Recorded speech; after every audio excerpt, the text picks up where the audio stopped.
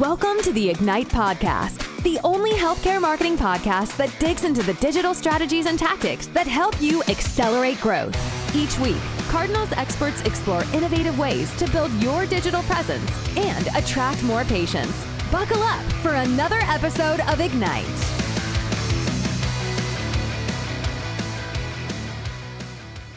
Well, today we are in for a treat, everybody. Thanks for listening to Ignite. I am Alex Membrio, still CEO of Cardinal Digital Marketing somehow. We have the very brilliant technical SEO wizard, the best in the country, Mr. John McAlpin. John, welcome to Ignite.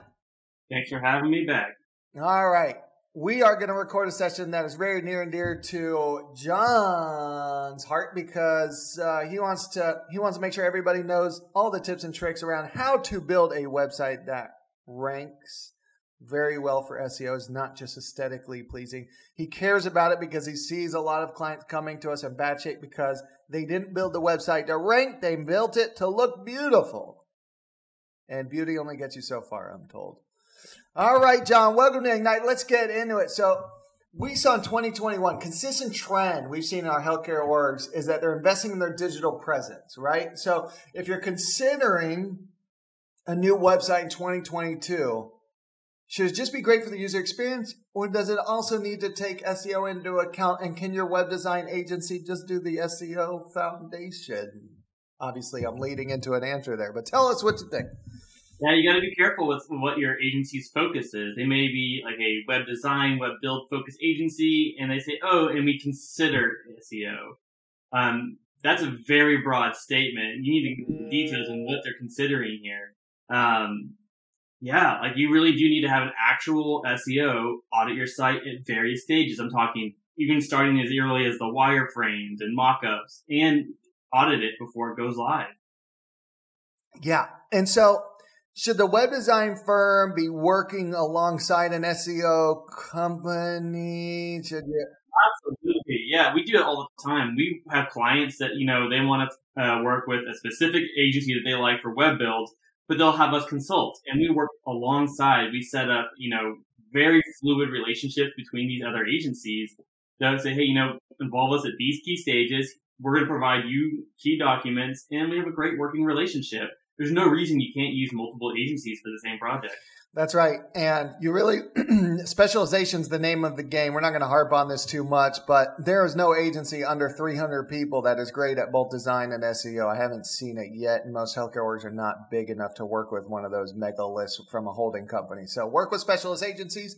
All right, let's talk about website structure. What kind of architectural principles do you look for? Like foundation. If I only get some things right, the technical foundation is the most important, right? Like what do I need to do right when I build this bad boy? Right. So a lot of the times that people are going to build a website, they're trying to solve a specific problem they're currently having. That should be your first step. But don't get too boxed in to what your current issues are. Think about the future. Think about your dream website. What are the key things you wish your website had? And I have 6 principles to keep in mind that help make sure, as long as you're achieving these 6 principles and you can check them off, you will have your dream website. Is make sure it's organized, meaning people can easily, every piece of content you have has a place. That phrase, a place for everything and everything in its place. Keep it organized. Make sure everything's discoverable. You don't want your users going 5 clicks deep just to find key information. Make sure it's unique. That's where that UX and design comes into play. You don't want to look like all your competitors. You want to have something that stands out and is memorable. You want to make sure things are linkable, that you have natural linking opportunities within your website, and that you have content worth linking to for your link building campaigns. Number 5 is make sure that your content is consistent branding, consistent messaging and theme. And then always, the number 1 rule is make sure every page delivers some sort of value.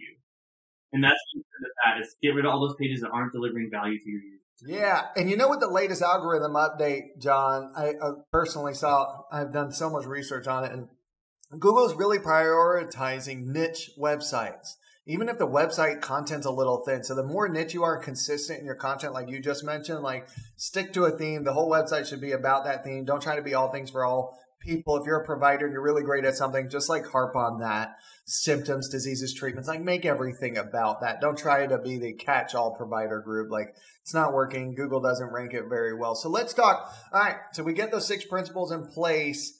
And are there any like technologies you'd really highly recommend? We have websites coming to us with all kinds of crazy CMSs and stuff. Like give us the foundational technologies you like to see. So we want to talk about a couple things. One, think about 3 different approaches. You want to have something that's easy for you to use and is very efficient. That usually starts with your CMS, your content management system. If you're using something like a WYSIWYG, and that's a term we're going to talk about, is WYSIWYG, which stands for what you see is what you get, also known as a drag and drop web builder. Think about your Wix, your Squarespace. Those are WYSIWYGs. Those aren't very efficient for updating content at scale. Think about a CMS that's really scalable, like WordPress, the #1 CMS in the world. There's a reason it has the largest market share. There are some other CMSs that you can use, but there's pros and cons to each one. The most robust and flexible and adaptable would be WordPress. It's usually what we recommend and what most SEOs recommend. Next is you need to have something to support it, which would be your web host. Make sure that they take daily backups. Make sure they have the top of the line security. Make sure, like Alex talked about specialists, look for a specialist that specializes in your CMS. Don't go for a GoDaddy host that does it all. Like Alex said, someone that does it all is never going to be the greatest. Like the master, jack of all trades, master of none. So if you're going WordPress, go with someone like Flywheel, WP Engine, Kinsta. Those 3 are specialists in WordPress. And then number 3, make sure that you have speed and security for your website. Look for a CDN that offers top-of-the-line speed and security, like Cloudflare. Think about things like mitigating bot abuse and mitigating DDoS attacks, and making sure that you have something that Cloudflare offers called Always Up. So if your server goes down, users can still get to your website and take actions. Yeah, makes a ton of sense. It not only needs to function well with WordPress CMS, but all of it ties into speed, right? Like making sure not using the WYSIWYG thing and the templates are built out appropriately, and then Flywheel's fast. Cloudflare helps make it more fast and more secure. Fast, fast, fast. Name of the game these days, John? Fast, speed, yes. Yeah. And if you follow even the 6 principles I covered earlier, oftentimes speed will be a result of that. Mm-hmm. That's true. The architectural foundation. With any of your websites, make sure you have Search Console connected. Oftentimes, the clients come to us and say, yeah, we use Google Analytics a lot. No, Search Console. It's really the point of truth on a lot of SEO related things. And you have Core Web Vitals in there, page experience. Google will tell you which pages are slow and why. It is no longer ignorable. And if you build a website not following what John said with his technological and architectural foundations, it will be slow. It will drag, and your rankings are going to get crushed. Let's talk about UX a little bit, John. So you talked a little bit about architecture and technology. Can we put sliders and fancy UX stuff because it's going to help people convert and see our video and personality? Tell us some tips and tricks, what to avoid, what to do. I mean, we see a lot of websites using very old school UX principles, like you said, sliders. Sliders are out, people. No one's using them. Studies have shown that users aren't staying around for the automated sliders. They're not clicking through. People don't interact with sliders anymore. Not only that, they can slow down your website, and they can be really buggy. We have a lot of clients using sliders that are extremely buggy. Meaning that when you're loading the web page, things shift around and they break, and there's weird padding issues. A lot of issues with sliders nowadays. Animation, Flash, no longer supported. Really keep it simple is the name of the game, and work with experienced UX and CRO professionals to identify what's actually driving conversion. Because any kind of Flash or design elements you add need to be adding value, and at the end of the day, driving more conversions. Isn't CRO just for paid media campaigns? Absolutely. That's for everything. You don't need to be SEO. Everyone needs CRO to some extent. If your goal is to convert someone to take an action, you need CRO. Okay. Does video still have a place, or it bogs things down too much? Absolutely, but use it tactfully. Don't do too much video. Don't overwhelm your users. Make sure it supplements and adds to your content. let's say I'm not a huge provider group with lots of resources and in-house marketing department, or maybe I have one digital marketing director or one marketing director. How can I get all this done? Like, John, what do I go look for on Upwork? Do I have to get an agency? Is there a cheaper way to do it with freelancer? How do I get all this done? The website architecture. Are you talking about UX or talking about video? Let's talk about website architecture, site speed, all that stuff first. How do I get that done? I mean, oftentimes agencies are always a way to go because you kind of have that all-in-one package. You're saving a lot of costs with hiring in-house. But, sometimes it's as simple as going back to the drawing board and starting small. Write it down on a piece of paper and think about how you would want to organize your website and frame it all out. And then bring these ideas to an agency and say, this is where my head is at. And they can help guide you to the right spot. And a lot of times the goal of an agency is to drive down future costs and making sure that things are scalable so that it's easy to just add in new elements over time and you're not constantly having to spend thousands of dollars to go back to the drawing board. Driving down future costs, one client at a time. I've never heard that, but I love that. I'm going to use that more.